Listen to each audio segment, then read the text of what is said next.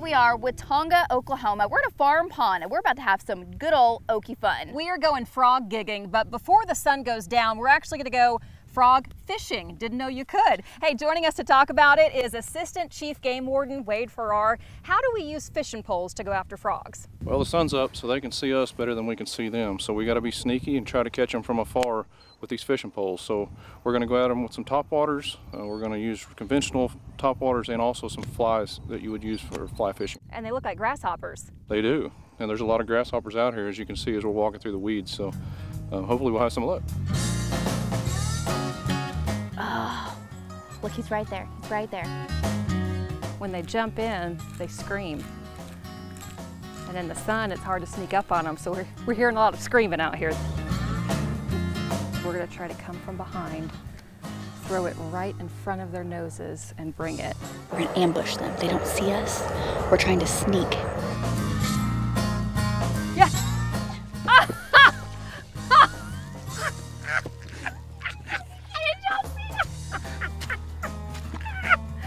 He went after the cork. There's no hook on the cork. And then the grasshopper came by and I jerked too soon.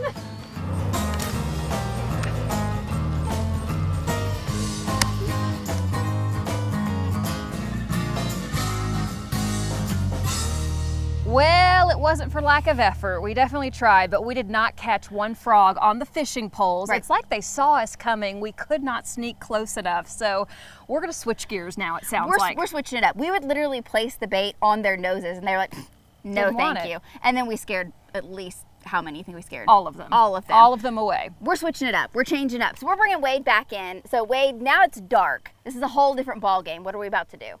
Well, I'm hoping, Brandon apparently feeds his frogs as good as he does his cattle. So I'm hoping they're fat and slow. Okay. So we're going to be sneaky. It's easier because it's dark. And we're going to go up and we're going to grab those frogs with a gig.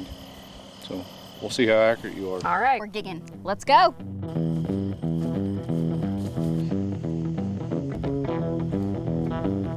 Yeah! Good job! Oh man, he's big!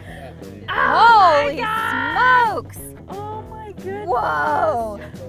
Great job! Oh my God, that's massive! My heart is racing. So I had to sneak up on it very, very, very quietly. Did not see me, thank goodness.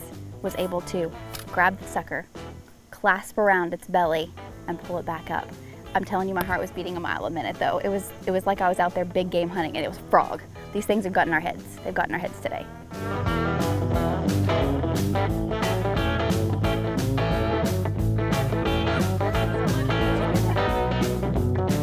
Oh my gosh. This was so hard to get. You! Man, I thought I was striking out left and right. And the smaller ones are hard, like not as big of a target. So I came from straight above, like from the heavens. Just got him. And it was awesome.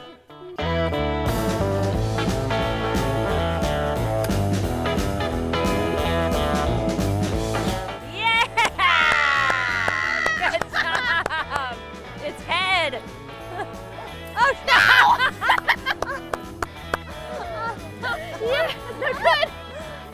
Good job! There he is. She did it!